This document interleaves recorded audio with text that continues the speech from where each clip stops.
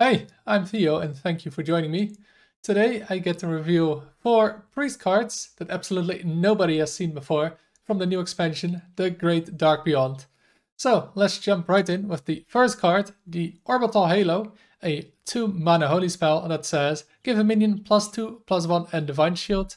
Costs 0 if you played an adjacent card this turn. This is going to be an excellent tool with the returning mechanic of Spell Burst. As usually with Spell Burst, you can't really play those cards on curve, but with this card potentially being 0 mana, you can play it earlier than expected. Besides that, Orbital Halo is going to be excellent in just any tempo deck, or either you can use it to value trade into the opponent's minions, or just use it as a tool to protect your board from removal.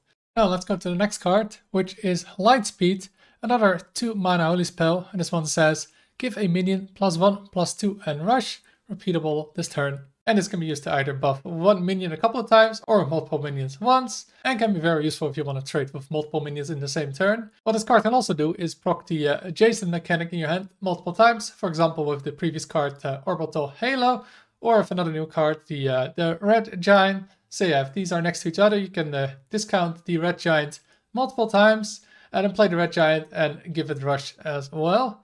Now, if you're a wild player and you're worried about its interaction with Radiant Elemental, I asked Blizzard about it, and you don't have to worry. Now, let's go to the third card, which is Anchorite, a 3 mana 2/4 Draenei that says whenever another minion is overhealed, give it that much extra health.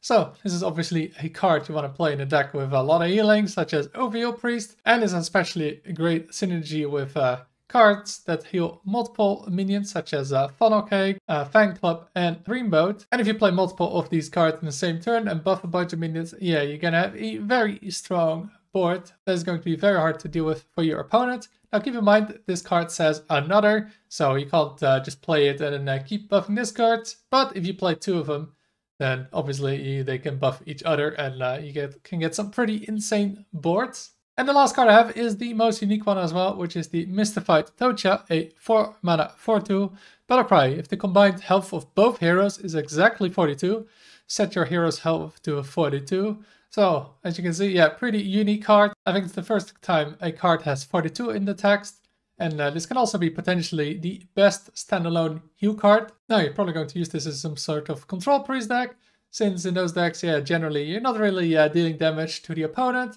So you get the maximum amount of heal of 30. If your opponent is still at 30, you need to be at 12, and then you play it and you go up to 42. So pretty similar to Amara, but unlike Amara, this card is not very good to copy, because you have to be exactly at 42, and that's not always as easy. And because it has to be exactly 42, it also allows for some counterplay from the opponent. For example, if they're at full health, they can put you down to 11, and it's very hard to heal just 1 point of health, and then they make this card kind of unusable. Or maybe if they have a 5 attack minion on board and you're at 15 health, you know, they can decide not to attack. So I expect both players to try and play around this card. Now, that is it for this review. Thank you very much to Blizzard for allowing me to do this.